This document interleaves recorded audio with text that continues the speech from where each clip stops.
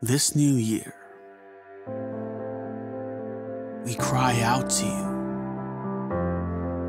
the one who restores broken hearts, who refreshes tired spirits, who makes all things new. Let our faith and hope be born again today. Help us to let go of the past, to stop looking back and turn our eyes toward you. We are here today in full acceptance of who we've been, but also in hopeful expectation of who you're shaping us to be. Let your love work in us so you can better work through us.